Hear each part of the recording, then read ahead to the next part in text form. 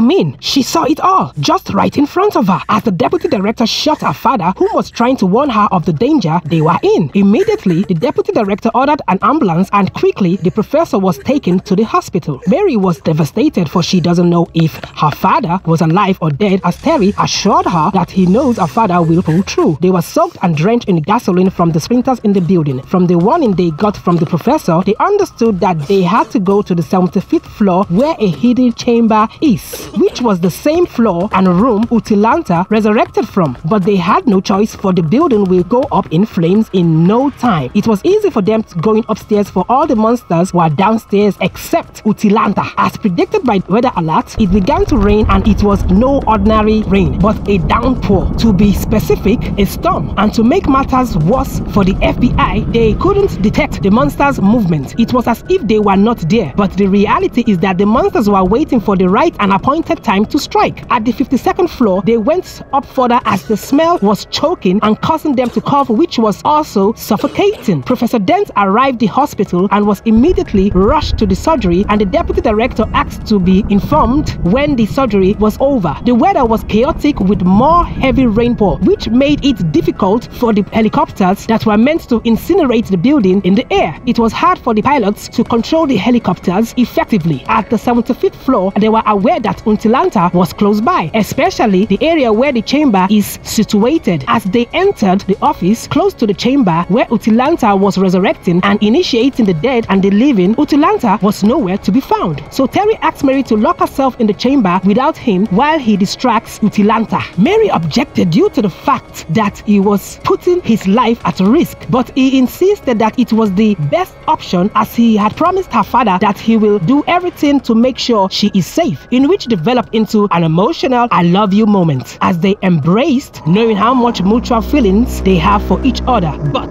Utilanta appeared from nowhere, cutting off their romantic moments. Then Terry pushed Mary into the chamber and faced Utilanta, whom at first wanted to go towards the chamber, but Terry called it out as a distraction away from Mary. With a lighter in his hand, he was desperate and ready to set the whole place ablaze. But Utilanta struck him as Mary watched in fear, pulling him by his hair and flung him across the office. The rainfall became more heavy and stormy with a heavy strong wind, which made the helicopters lose their formations due to the turbulence, which caused them to collide and exploded. And there goes phase 2 down the drain. As Terry tried to get up and gain balance, Utilanta grabbed him from behind as Mary picked up an axe from the floor and struck Utilanta at its back, as Utilanta in reverse struck Mary away. While Terry wrapped his arm around Utilanta's neck to pull it away from Mary, but before he knew what was happening, Utilanta grabbed Terry from his back and threw him to the floor. Just so it will happen, on the floor next to Terry was a small gun-like lighter. He picked it up, switched it on, and threw it to a gasoline-soaked field office, as Utilanta watched as the room went up in flames. As Terry and Mary immediately ran into the chamber for their safety, as the fire consumed the whole office. The heavy rain was quenching the fire surrounding the building, and the monsters were ready to step out for the strike. And the FBI at this time had given up hope, for they were expecting the worst, and they know it will be disastrous, for the monsters' numbers were unknown. But as they looked up to the building, they saw the 75th floor in flames as the fire trickled downwards and it engulfed the building. As the fire ran downwards, burning everything on its way, and when the fire reached downstairs, it busted into the hallway where the monsters were waiting to go outside for the attack, and burned all the monsters. And those monsters that ran outside were also burned, as the FBI watched as the monsters were killed by the fire. As Utilanta was burning, it tried to use its last strength to smash its way into the chamber, but Terry and Mary held the door as firm as they could as the fire consumed Utilanta and